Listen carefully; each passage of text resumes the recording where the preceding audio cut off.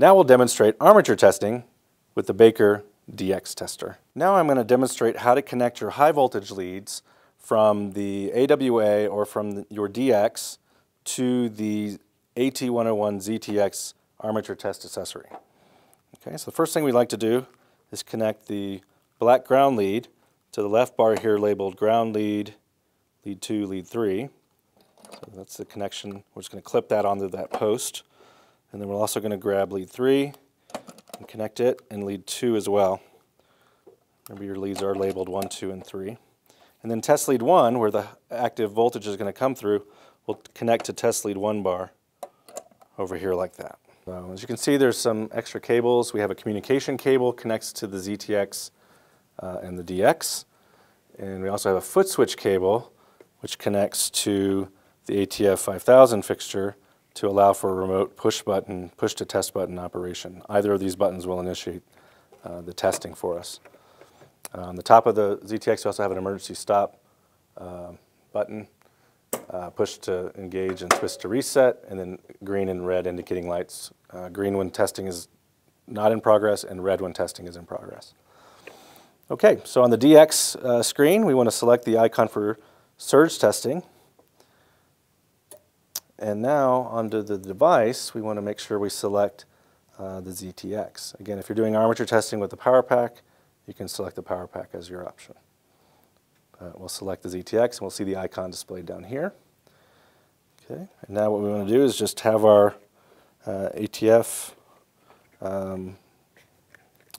sensing points there at the right spacing for the commutator that we're going to connect to, so that it's in the middle.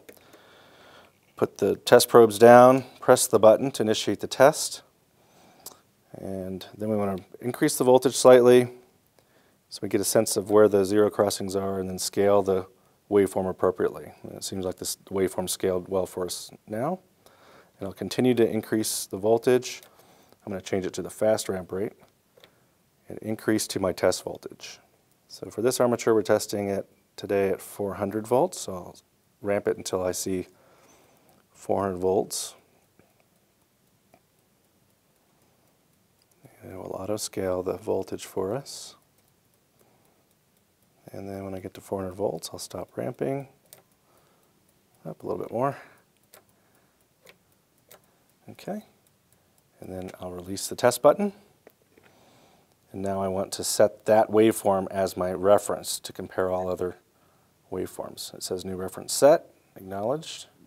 And now I need to select the ZS override, the zero stop override option. Acknowledge the warning that we're going to override that functionality.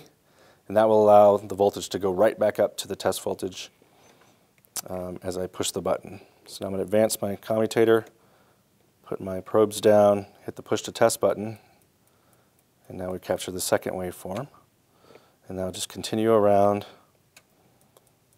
the armature, measuring each bar-to-bar surge pattern. Now in the lower right-hand corner, we have a bar graph that is giving us a percentage difference between, pattern difference between the reference waveform and the bar that we just captured.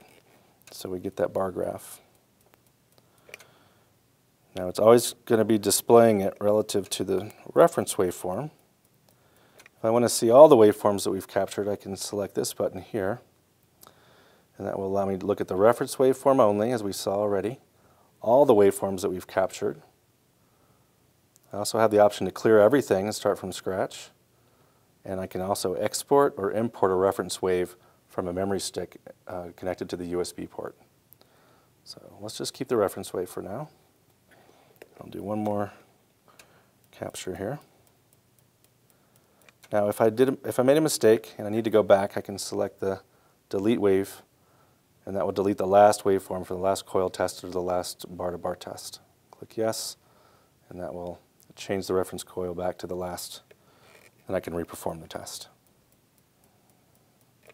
Okay. Once you've completed testing the entire armature, you can click the Save button here, and then save the record either to the active folder and record or create a new record. In this case, I'll just select the active folder.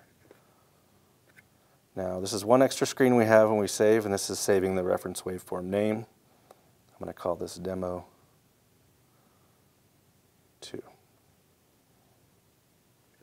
and we're done.